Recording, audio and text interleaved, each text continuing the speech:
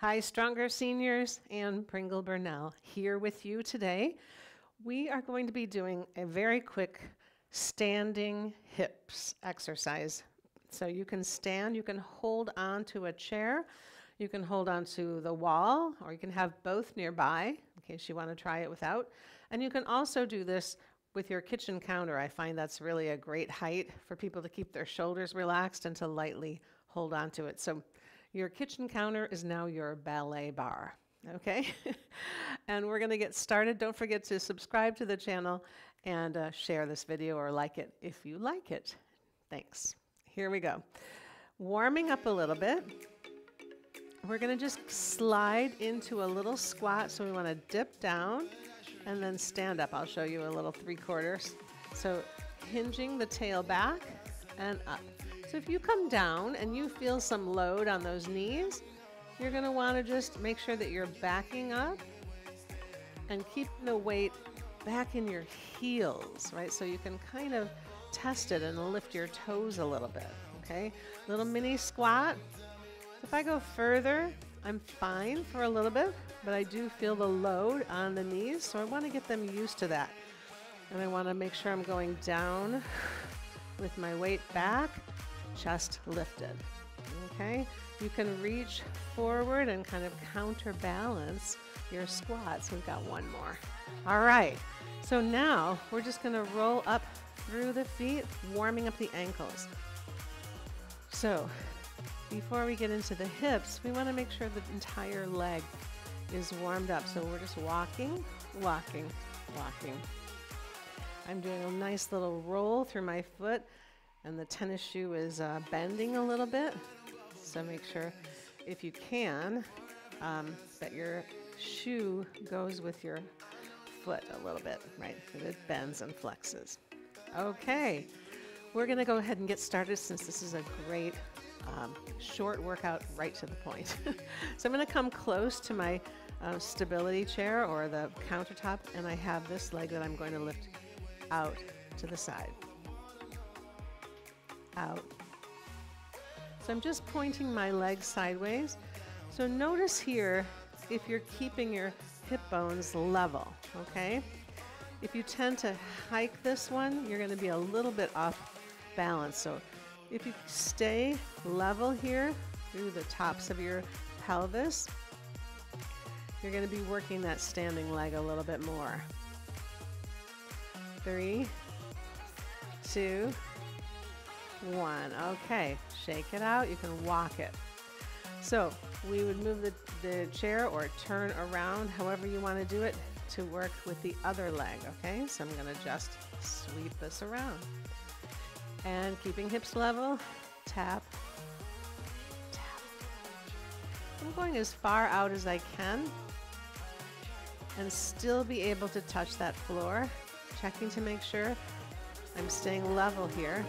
So if you had a counter in front of you, you could do it really nicely and keep yourself level here. But I'm taking that away, the chair, not moving it in front of me so that you can see. 3, 2, and 1. Good, let's walk it out. And when you walk, let the hips shift the weight. Shift, shift, right? Shift, shift, shift. Remember that old dance, the pony? That's kind of what we're doing here. Okay, so we're gonna go ahead and step back now. So I wanna make sure I have enough room behind me. Your chair or your kitchen counter is here in front of you. You're gonna reach back, back. So the first exercise here is just, we are touching the floor and reaching back. Again, be aware of the pelvis here and keep it level. 5 more. 1, 2, tap back. 3. If you've been sitting for a long time, you may feel that stretch in the front of the leg already, right? Other leg tapping back. So you'll notice that I can go straight back, but I have kind of only a certain amount that I can go back without, releasing my low back. But if I angle it out a little bit here, just a little diagonal, I have more hip extension. So welcome to do that. All right, let's walk it out. All right. So I'm going to start on our first side again. I'm going to lift this knee up and then out to the side. Okay, so we are working on balance here. Up, out. Pull it up, pull it out to the side. So you want to go through a pain-free range of motion with this exercise, okay? Because we are working the hip flexor. All right. Up, out. 3 more. 2 more. Whew. And 1. Good. And then shake it out by doing that little walk. All right? So, other side. Pull that knee up. I want you to really think of also pulling in the lower belly a little bit, holding it tight, and lift, keeping level in the hips. Here's my little kitchen counter. If I'm doing that, giving myself space to lift the knee or hold the wall. 2, wow, we're almost done with this set already. And here. So we want them to be strong and also flexible, right? So walk it out. Yes. All right. We are going to go back into that first exercise and we're going to brush that leg long. So stand close, right? And not keeping it on the floor this time. Lifting it up. Now, here's where it's very easy to get into a hip hiking situation where you're tilting. And sometimes we do that in our exercises, right? We want to work the obliques.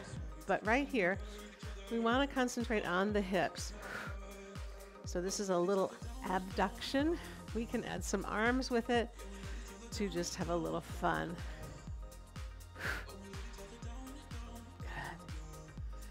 Who's feeling this on their standing hip? Maybe, right? 4, 3, 2, stay level, and 1.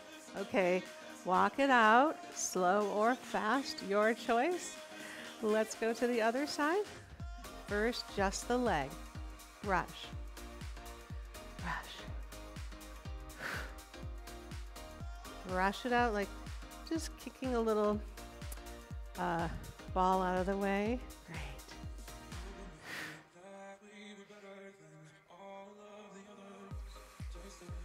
Okay, and if you want to, you can just do a little dance move with it. It's like a half jack.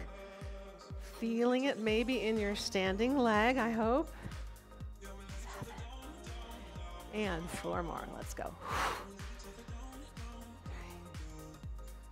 2. Perfect. Okay. So I'm going to show this one sideways because I want you to work the back of the hip. We did a little tap back, but this time we're going to bend the foot up and then lean forward a little bit. And I want you to lift in your belly here and press that heel back. So if you're feeling low back pain or anything on this move, right, you're going to aim a little lower and keep your body higher. And as you develop in being able to hold the hinge in the standing leg, you can pulse that heel up a little bit more. Recruit in the abdominals. All right, that's it. And we're going to do a flat back stretch for hamstring and glute and low back. All right. Now I'm going to show you this one. This is now the standing hip. Leg is bent. You can try pulsing low. And I'm leaning forward to get a little bit more gravity work, but you can also do it upright. Upright.